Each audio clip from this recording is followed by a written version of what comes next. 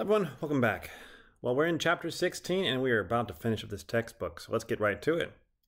Today we're talking about columns, but not just specifically about columns, but about how stability works for a column and what in the world is buckling load or buckling stress for a column.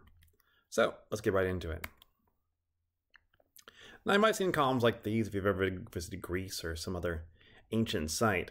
And the big thing is, from what we've learned so far, we could look up what the failure stress is for any of these columns and say, okay, that's where it's going to fail. But the issue is that it will typically fail before that. So columns, they're being pushed in this direction, and that's great.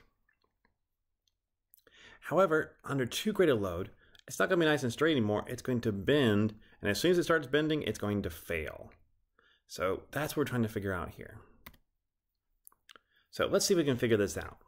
So here I have a column. At the top, it's allowed to move up and down if it wants to, but it can't move side to side. And then I'm saying, okay, my column, tell me out here, I'm going to add that spring in the middle. Now, why do I do that? Well, this is our elementary buckling model. I have this because I need some way of figuring out what happens if my column ever moves to the side, if my column ever moves slightly to the side. Now, if it was a perfect beam, it would never deform. But as soon as I add in a slight change here, as a note, this is greatly exaggerated because I am having to show you what's going on here. As soon as I add a slight bend into my column, things go crazy. And as a note, no matter how perfect your column is, there is a slight bend in it at some point.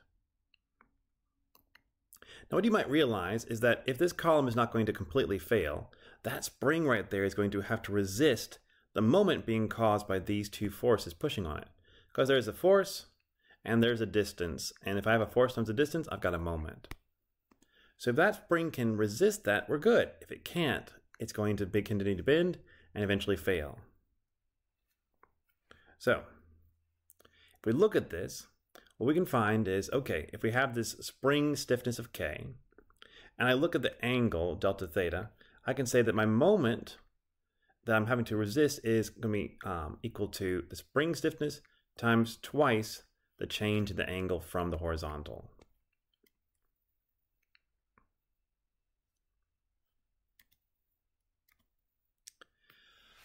So this is the moment that's just caused by my spring. And then I have another moment which is being caused by these two forces. As a note, those two forces, they are a couple moment. That's why I have this distance right here between the two of them, which is L over 2 sine of theta. I don't have to take into account both of them because I'm doing it as a couple moment where I only count one of the forces, but the distance between both, rather than two of the forces and half the distance between both. It comes out the same either way. But with this, I can look at this and say, okay, if I'm looking for this dangerous load where this spring, remember this spring is, you don't have a column that's really made of springs, I'm just using this as an example here. I can then solve to figure out where my critical load is. And since we're going to assume that all these angles are very, very small, that term right there is going to be around 0. Okay, it's going to be almost 0. Not 100%, but very, very close. So when we solve for it, what we get is we get 4K over L. 4 times this stiffness right here over the length. So the first thing we should notice here is that the longer my beam is, the smaller my critical load is. And that's an important factor. If you have a very, very tall beam, it's going to have a very, very low critical load, which is why you have to have some sort of support along that beam. Okay, now I've been talking about stability for these columns. What do I mean by stability? Well, it's often a little bit difficult to grasp, but let's go ahead and look at some pictures here. We'll keep on going through it. So first, at the top, I have dynamic stability. So dynamic stability simply means if I offset the ball, it will come right back. That's great. I want that. Now, in the bottom case, I have what's called static stability. It simply means if I move the ball, it's not going to go back, but it's going to stay wherever I move it to, so long as I don't apply a force, accelerating it. And then I finally have something that's completely unstable, It's statically stable because if I don't touch it, it's going to stay there, but it's dynamically unstable. So if I move it, it's going to keep on moving right here. So this is the issue I'm worried about for my column. If I get past a certain load, past that critical load, I go from being stable to being unstable, and it will continue to bend and bend and bend until it breaks. As long as I'm less than that load though, as soon as I remove that load, it'll bounce back. Everything's fine. But above that load, it cannot take it.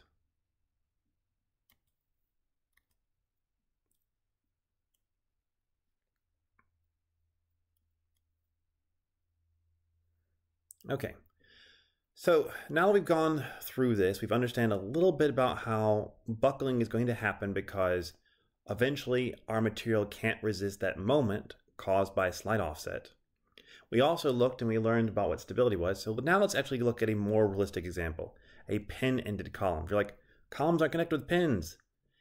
For the case of what we're doing, even a bolted column will act like it has a pin connection because it has just enough give they can bend slightly and then it can fail. So now at the critical load, if I reach this perfect critical load and I just stay there, okay, I don't add any more, any deflection of the beam would still be in equilibrium for very, very small deflection, which simply means that if I have this load, technically I could push this guy out here anywhere I want and it would stay stable. Now, once again, that is for very, very small deflections. But once I get more than that, it is not going to be stable anymore. It is going to begin to fail incredibly. And we don't want that to happen. So if I take the bending moment inside of my beam, and I look at the moment that's being caused by this slight deflection and my force I'm applying, I can go ahead and put it in equilibrium. And so from our equation so far, we know what our bending moment is in terms of deflection. And we know we can get that as the second derivative of our deflection with respect to x times our moment inertia and times the modulus elasticity. We can begin to develop an equation to help us figure out what this critical load is going to be. So if I solve this, and as a note that has a set solution, thank a mathematician, we don't have to do it ourselves, what I'll get is this value right here. This is for an ideal pin-ended column. And you notice, there's n right here, and it's 1, 2, 3, so there's actually several different states that this could be in. Now, what do I mean by these several different states? Well, let's look at it. So the first bending mode you would see is this. This is the one where it's honestly going to fail. Like it's not going to fail the other ones unless you have some sort of support. However, if I were to have added some support right here, such that it couldn't fail the first one, I would reach the second failure mode, which is when I have n equal to 2. And if I had even more support, so I could reach the third failure mode. Now what's cool about this is if you've ever looked inside of a wall, inside of your house, you'll see the studs going up and down, and those studs are acting as columns. And honestly, they're very long columns. So in order to increase the failure load, they put a support in the middle of those columns. That support means it increases the critical load by a factor of 4 by having that there. And if they added more, it would increase even more. Like you can greatly increase the strength of your wall just by adding a little piece of wood in the middle to support it. So if you're thinking about this, like you will never see for a column by itself the second or the third or the fourth failure mode. It'll only ever be the first one, but you can add supports to make it so you can see the other ones as well.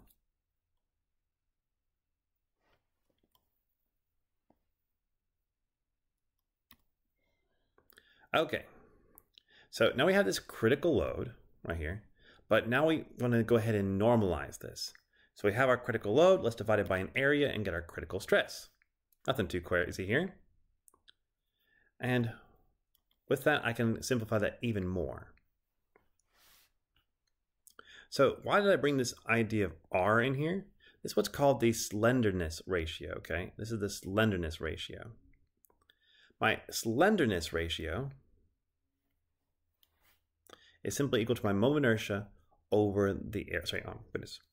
L over R is my slenderness ratio. And that R is coming from being equal to my moment inertia over my area times the square root.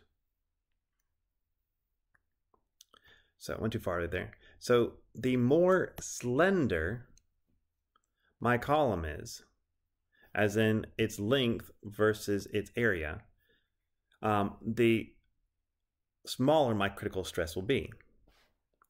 So think about it this way.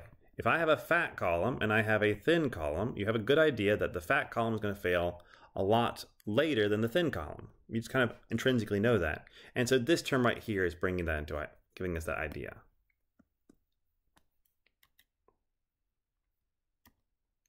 Okay. And so here's the values of slenderness ratio. It's right here on the bottom of this column. And you can see what happens for all of these as I get to longer and longer values. Now, interestingly enough, buckling is an elastic phenomenon. It actually doesn't fail because of plastic deformation. I mean, it will plastically deform as it's failing. Like, when you start bending like this, it's going to eventually snap. But to start, when it begins failing, it's all an elastic phenomenon. So it will only happen if the critical stress is below the proportional limit. So right here, and right here, this is for steel and blue and aluminum for red. I can see the critical stress for those two. Sorry, the yield stress for those two. That's where I go from elastic to plastic deformation. And for slenderness ratios for below 42 for aluminum or below 89 for steel, I will not see buckling. It will fail in a different mode first. But once I get above that, you can see that I begin to have this sudden drop in the amount of stress that it can take because it's going to fail through buckling stress. And as I keep on going further and further, you can see that it drops down dramatically. You do not want to have a very slender column. It's not good for you. Okay, that being said, let's work an example, and I'll see you all next time. Bye-bye.